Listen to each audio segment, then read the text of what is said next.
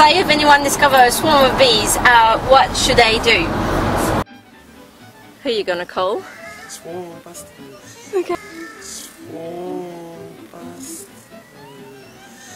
Okay. Oh, so today we're gonna go and catch a swarm with Ben from Ben's Bees. And is that your first swarm, dude? You smell them. It's the first swarm of my life. Actually, that's the first time I'm gonna get a swarm with you. Yeah, this is so cool. So it is our first swarm. Like losing swarm virginity. In a weird way, that's swarm virginity.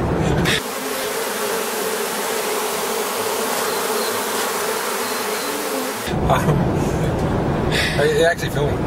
I am. Oh, you are filming? I can't do it. The funny parts. What they should do is, first of all, is don't panic. Because a lot of people panic because they go, bees, oh my god, I'm going to get swarmed, I'm going to die. Hello.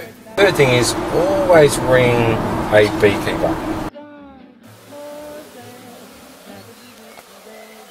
Obviously make sure there's no pets or children within the area, just obviously as a precautionary thing. You smell them. That's a good size swarm, hey? That's a rip.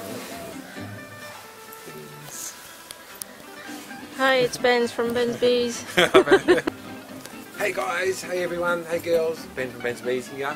I'm here with Vanessa, Mademoiselle, just down there. G'day. Hello. It's 10th of September. I call a beekeeper, so jump on a good old Google, good old Facebook, do a bit of a search, take you probably under a minute, and you'll find someone local.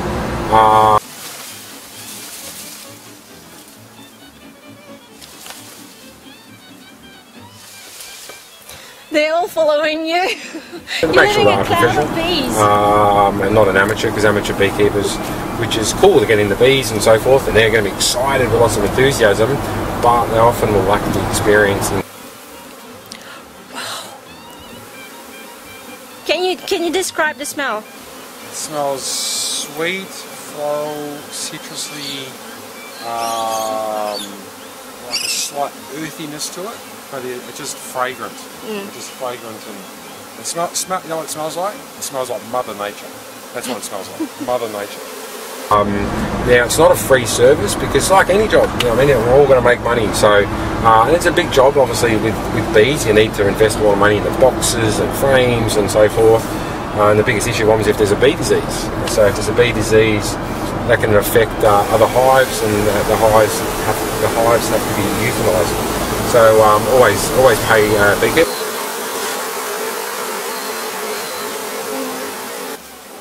Get your little bumsy there, girls.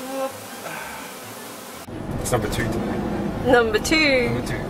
Wait.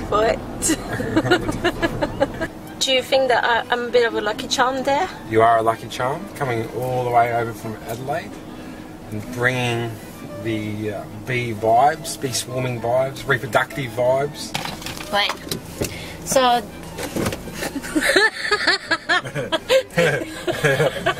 Yo. Swarm number 2. Yeah. Yeah. And I'll have a look at that.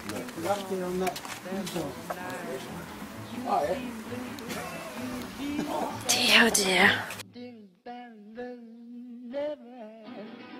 There'll come a time, now don't forget it, baby. There'll come a time when you regret it. Someday, when you grow lonely, your heart will break like mine. Oh, well, that was filming.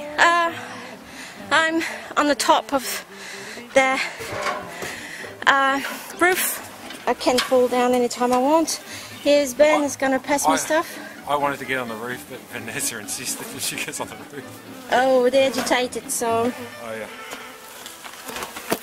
Yeah, here's the size of them. Oh, yeah. There you go. Well, they're not so happy. Let me come to you.